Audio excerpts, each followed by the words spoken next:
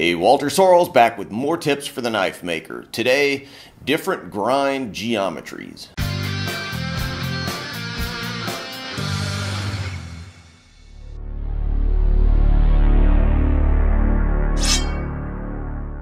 So a couple days ago, I got a message from one of our viewers who asked about different kinds of grind geometries, what the advantages and disadvantages of different grind geometries are.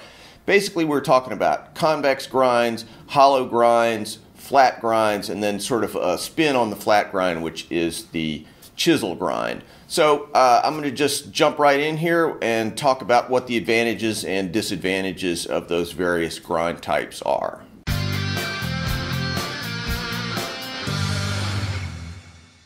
Let's start with hollow grinds. The hollow grind is formed by grinding the blade against a wheel. This causes the grind to form a concave shape along the blade. Grinding wheels have existed for many centuries, so hollow grinds go back a long way. But now most modern smiths make them with belt grinders, using contact wheels of various radiuses to form the hollow grind.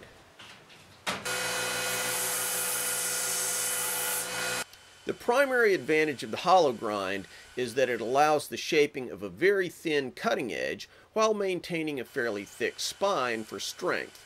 The classic example of this is on the old-fashioned straight razor, but the same strategy can be used on conventional knives. As a general rule, hollow grinds are used on relatively small knives and knives where slicing ability is more important than shock resistance. Hollow grinds probably take more skill than any other type of grind to produce. If you get a little out of whack, the grind just looks awful.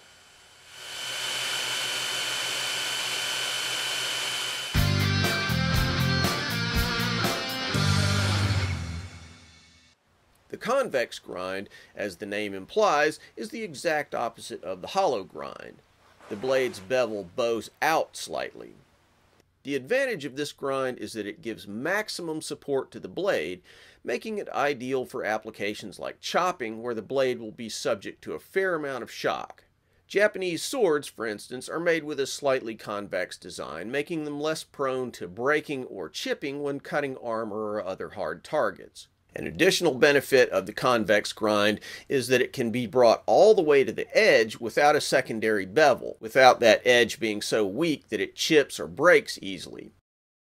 Here I'm grinding a convex grind on a slack belt fixture. Unlike a flat platen, this has no hard backing, so the harder you push into it, the more convex that it gets.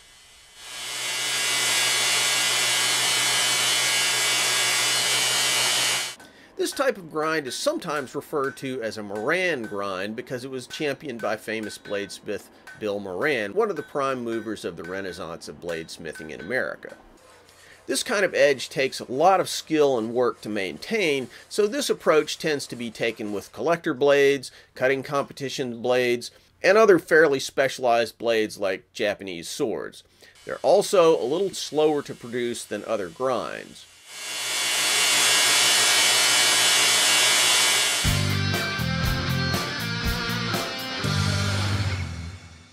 Another blade shape that you'll see on some knives is the chisel grind.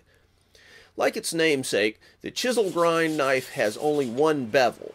It's flat on the back and then has a bevel on one side. Also, like the convex blade, it's often sharpened straight to the edge without a secondary bevel, making it potentially exceedingly sharp. Many Japanese cooking knives are made this way. When sharpened this way, it's most effective when cutting soft objects. The sushi knife is the classic example of this type of grind, where the single bevel on one side allows for great control of the cut, separating the flesh from the main part of the fish. The difficulty of maintaining a chisel grind that goes straight down to the edge with no secondary bevel is that the entire surface of the blade has to be brought down in order to sharpen the blade. Without specialized equipment, this really requires a fair amount of time and effort. It also makes the edge quite fragile, so this grind is most suitable for specialized knives which won't be used to cut tough or abrasive objects.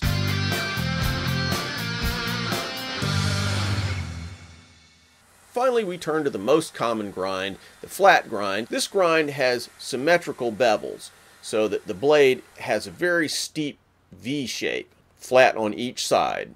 The flat grind is easy to produce on the flat platen of a belt grinder. It's also probably the most versatile grind. Not too weak, cuts decently, and it's appropriate for virtually any knife, from kitchen to hunting to self-defense to everyday carry. Typically, the flat grind has a secondary bevel at the edge, making sharpening comparatively easy and quick. The drawback of that secondary bevel is that it limits its ultimate sharpness to a lower level than some of the other grinds, particularly the hollow and chisel grinds. It's sort of a jack of all trades, master of none. I should point out that the flat grind is sometimes subdivided into what's known as a saber grind, which is the type of grind shown in this picture. It's a flat grind, but it just doesn't run all the way up to the spine. This makes for a slightly worse cutter, but for a slightly stronger blade.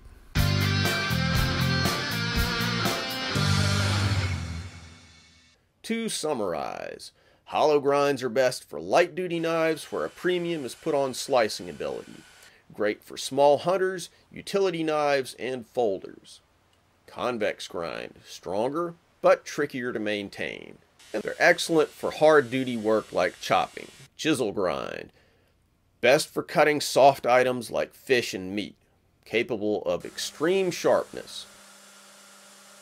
Flat grind, it's a jack of all trades, master of none. The most versatile all-round blade type, and as a general rule, probably the most easy to manufacture.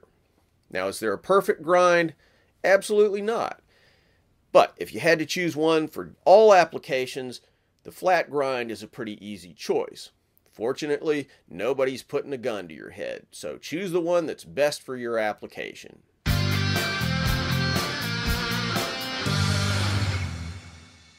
Thanks for watching. Hope you enjoyed this video. If you liked it, here are a couple of other videos that you might be interested in. Also, like me on Facebook at Walter Sorrells Blades, and check out my website, waltersorrellsblades.com, where you'll find examples of my work along with instructional videos showing all aspects of Japanese sword making, including forging and polishing, how to make hamones, and how to make fittings, scabbards, and handles for Japanese swords.